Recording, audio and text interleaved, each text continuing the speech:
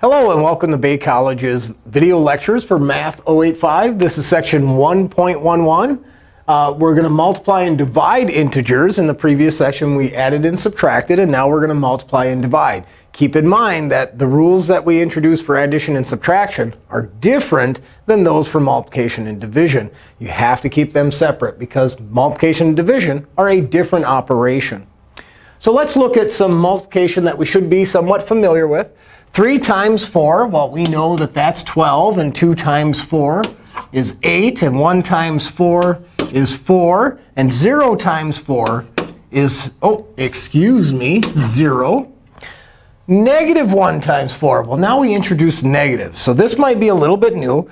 I have a negative 1 times 4.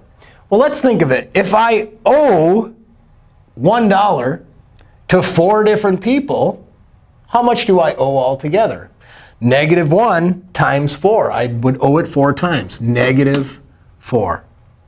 Negative 2 times 4. Well, maybe I owe 2 people each $4. Negative 2 and 4 would be negative 8.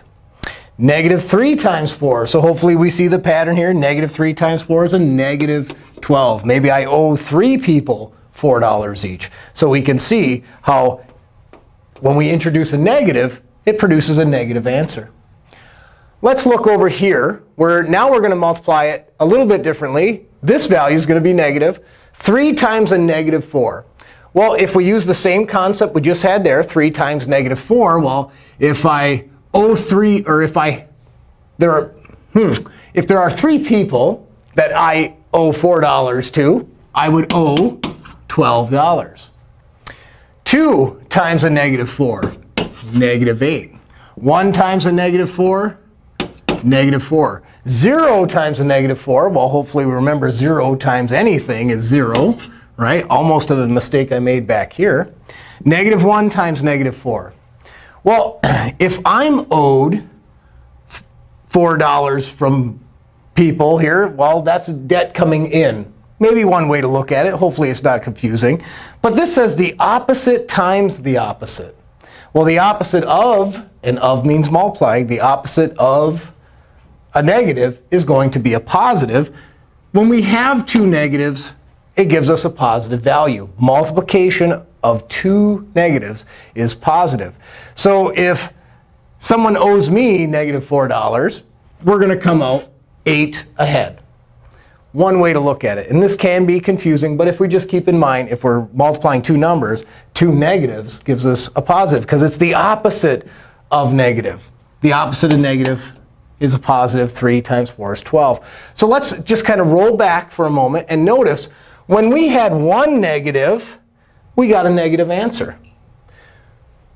1 negative, we got a negative answer. When we had 2 negatives, we got a positive answer.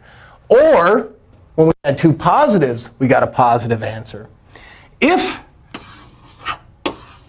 the signs are the same, they're both positive or both negative, we're going to get a positive value if the signs are the same.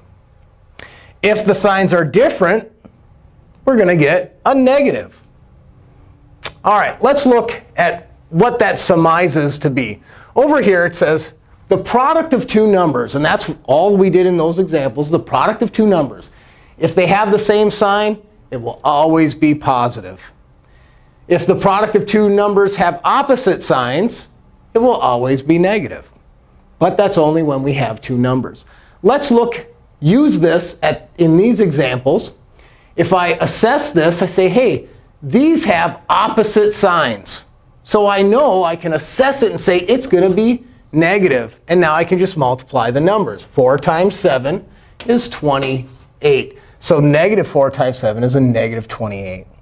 They have different signs, opposite signs, negative output.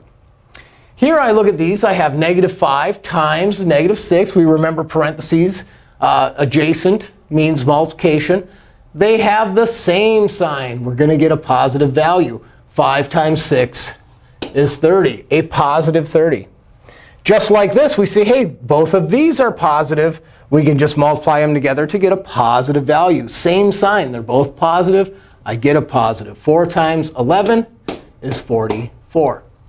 But what happens when we have more than 2 factors? What if we have 3 or more? Well, one thing we could do is we could just take it one piece at a time. Our order of operations says we work left to right. That's what I'm going to do. I'm going to look at these two first. They have different signs, so I know this value would be negative. So I can multiply 12 times 9, and I'm going to get some value. I'm going to get 108. Well, 108 times 0 is 0. Well, is 0 positive or negative? 0 is neither. And 0 times anything is 0. So we really didn't have much to think about if we identified that 0 first. Remember the associative property. I could have multiplied 0 times 9 and then times 12. I can do it in any order. But let's look at this one. Negative 2 times 3. That's a negative 6 because they have different signs. So now I have a negative 6 times 4. Well, that negative 6 and this 4 have different signs. Opposite signs give me a negative. This is going to be a negative 24. Now, I could have went the other way. 4 times 3 is 12. Same sign, that'd be positive. But then when I multiply by negative, now I have these two new values. These two new values will give me a negative 24. And then we can say 4 times negative 1 is negative 4. So this is negative 4 times a negative 2. Out of those two numbers, they're both negative. Gives me a positive. So I'm going to get 8. 8 times 5, those two values are the same sign. I'm going to remain positive, and I get 40. Now, you may not go this fast, but you will with time. You might want to break it down. Maybe say, OK, let's do these two first, and then take that value, do these two, and so on. But we'll show you a quicker way so you can get there. If we look at this, negative 2 times 4, well, that's a negative 8 because they have different signs. Negative 8 times a negative 2. Now, that's two negatives. That's the positive, same sign, positive. So negative 8 and negative 2 is a positive 16. Positive 16 times a negative 3, well, now we only have the one negative. We're going to get a negative 48. And now we can say, do we see a pattern here? I had one negative, and I got 0. Well, this one's that misnomer, that special case because of 0, so let's not look at that. This one here only had one negative. It was negative. This had two negatives. It was positive. This had 3 negatives. It was negative.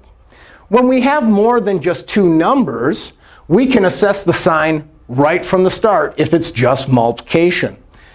I can say, OK, this has one negative. 1 is an odd number. Odd amount of negatives is going to give me a negative value.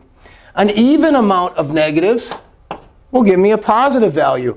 Here's 1. That was negative. Here's 2, an even number. That was positive. Here's 3. 3 was negative. Well, what if I had a negative times a negative times a negative times a negative? If I have 4 negatives, my answer will be positive because 4 is an even amount of negatives. All right, let's look at this. We're going to simplify and evaluate. We're going to apply exponents to integers now. We've introduced exponents before. And we talked about the exponent only applies to what it's adjacent to. So we have to be careful and watch grouping symbols. 4 squared. Well, we know this one. This just says 4 times itself. 4 times 4 is 16. This one here says negative 4 times negative 4. If we wrote it out, it would be negative 4 squared, which means multiply it by itself. 2 negatives is going to be a positive. It also gives me 16. But what about this one? Well, this is only adjacent to that 4. What it says is negative 4 squared, which is 4 times 4. Well, I only have one negative here, so it's negative 16. Be careful. Watch those parentheses. If a negative value is not within parentheses, that power does not apply to it. If we look here, this would be negative 2 times negative 2 times negative 2. Because that negative's in the parentheses, it applies to every factor. Because everything in those parentheses is being raised to the power of 3. 3 negatives, 1, 2, 3. That's an odd number. And 2 cubed is 8. And then we can look at this one. That negative is not in the parentheses, so it doesn't go in the parentheses. 2 times 2 times 2. The 3 only applies to what it's adjacent to. So 1 negative tells me negative because that's odd. 2 is 8. And that's how we evaluate exponents with integers. Careful. Watch those parentheses. Know what it applies to. Well, now we're going to look at division. And believe it or not, we've already talked about all the rules of division. That same rule of the number of negatives applies to division as well. Multiplication and division are similar operations, so they follow all the same rules. So if I look at this, I'm going to assess it and say 80 divided by 8. Well, I know how to do division. We've already learned that before. But now I have to realize that we're dealing with integers, so I'm going to assess the sign. Two positive values is going to give me a positive outcome. 80 divided by 8 is 10. Negative 72 divided by 9. Well, I have division. I'm going to assess how many negatives do I have? Just one? That's an odd number of negatives. My answer is negative. Now I can do the division. 72 divided by 9 is, oh, yeah, that's right. Whoa. Now we have this one, negative 49 divided by negative 7. I have two negatives. Two negatives gives me a positive, right?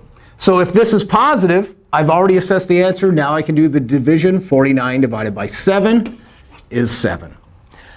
Now if we look at this, 0 divided by 13. Well, 0 is neither positive or negative, but 0 divided by any number is 0, which is neither positive or negative. So we don't really have to concern ourselves about sign.